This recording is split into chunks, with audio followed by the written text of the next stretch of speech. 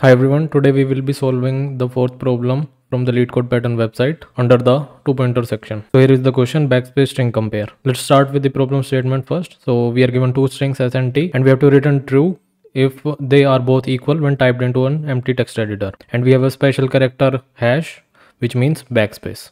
So let's look at this example. So these are the two strings which are given to us as input. We can see a, b, hash, c. So let's start to evaluate them. So if we start evaluating from the backend side right here, so we will get c, then we have a hash means a backspace. So this will get cut off. And then we have a, so a will come here as it is. So this is the output for s. Now for t, we have c here, so we'll copy it as it is. Now we have a backspace, so this will get cut off and we will have a here. So ac is equal to AC. That means we have to return true in this case. And if we check the output here, true, because both becomes AC. So I think the problem statement is clear. Let's look at a bigger example so we can understand the problem better. So let's look at this example and try to understand how we can come up with a solution. So if we start from the ending of the first string S, we can see we have D here. So we will copy it as it is. Let me write it here, D. Then we have C here.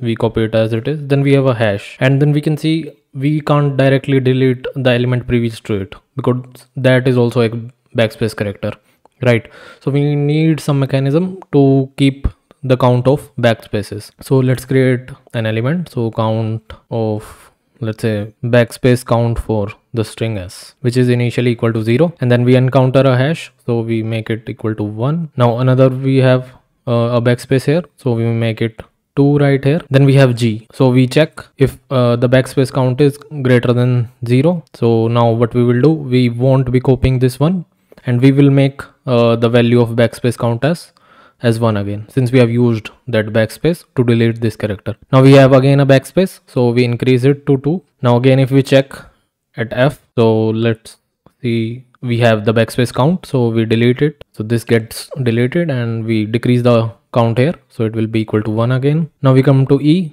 so we delete it as well and make the count 0 here, right? Then we get b here and then we get a here. So similarly, if we do it for t, which is only one backspace character, so it this e will get deleted and we will simply get a, b, c and d. So these both are equal, so in this case we will return true. Now let's see how we can form a solution with this. Let's start writing the code for the solution. So this is the function signature, and we can define like 2 pointers. S pointer, which will be pointing to the last element of S string, and we can keep a T pointer, which will be pointing to the last element of T string, right?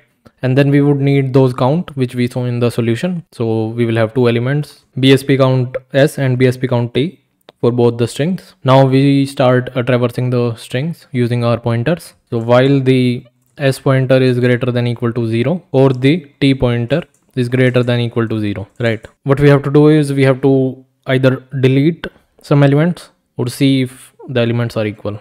So what we have to do here is we have to remove the characters which have backspace ahead of them. So let's see how we can do that. We can say that while the S pointer is greater than equal to 0, and one more condition, that in the S pointer, if that is equal to a backspace character or the backspace count of S is greater than 0. So in both of these cases, we have to delete the characters. So one case will be that S of S pointer, that means we are currently at that index. So either that will be equal to backspace. So in this case, we will do something, or either it won't be equal to that. In that case, we do something else. So let's see what we have to do in both of the cases. So if the current character is backspace, we simply just do backspace backspace count of S, we just increase it by 1. Otherwise we decrease the backspace count since we are deleting a character. And in order to delete that character, what we will do, we will simply do S pointer minus minus. So we simply ignore that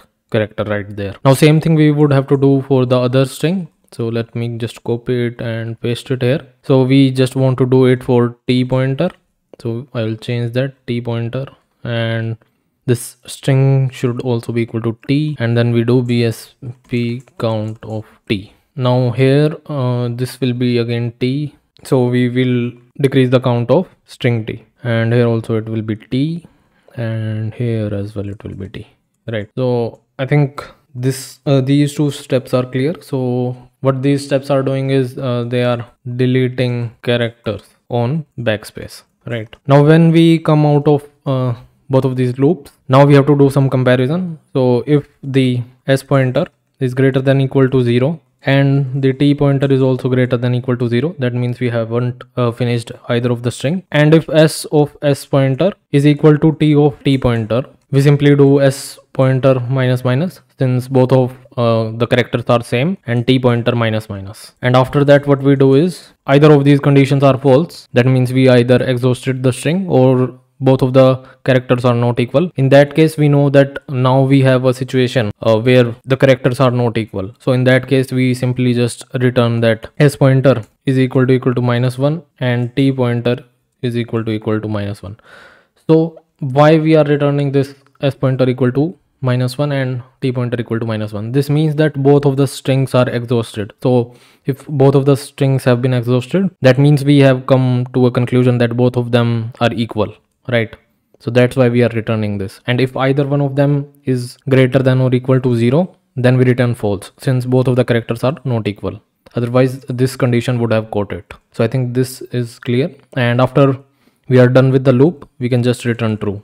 That means both of the strings were equal. We never hit this condition. Okay, so I think it is fine now. Let me just copy this solution and let's paste this here, and let's try to see if there are any syntax errors. No syntax errors, and it is giving true and true. Let's try to submit the code. So there is an error. Let me see where we are hitting this. So a, b, hash, and if we delete both of them. Okay, so these both are empty, so that should have been true. Let me see where is the issue. Okay, so I found the issue was on line 28, where we should have added here -1. So let's see if that fixes it here. Let me fix it here as well, -1, and let's copy this and run on this case.